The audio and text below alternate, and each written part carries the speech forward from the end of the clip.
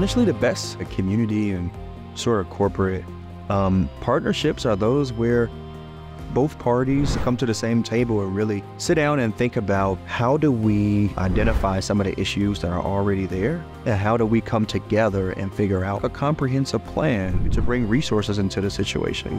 This is all about diversity at its core.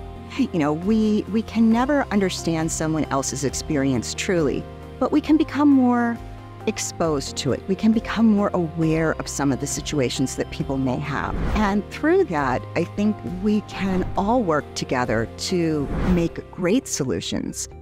We bring in at-risk youth. They have an opportunity to either decide to start their own business or develop a skill, become a drone pilot, something that these youth probably never would have considered before.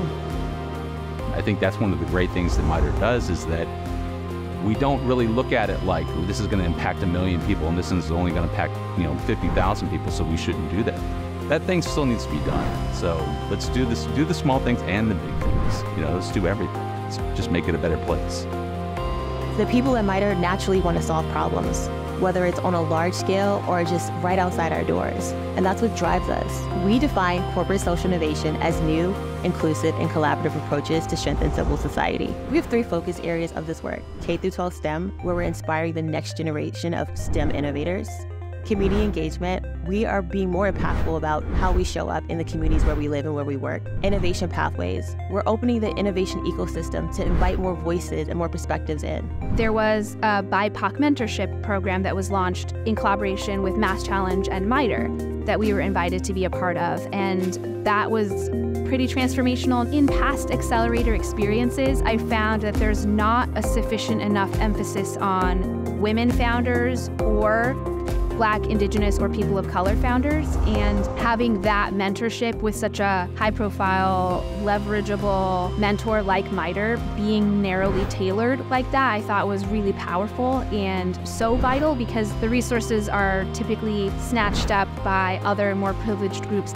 Keeping it available and accessible, I think, was important, and more companies, more leadership, and more investment needs to follow that example. For me, social innovation means really new ways and thoughtful ways of engaging the community. It's great to throw money at them, but it's different to provide access. What I found most rewarding throughout connection with MITRE was students feeling welcomed when they entered the space. They're able to come in and touch things and kind of see what things are like, so this way they can begin to change their perspective. MITRE is the most gracious employer I have ever worked for. They encourage us to be out in the community, to get involved, to understand what the problems really are on the ground.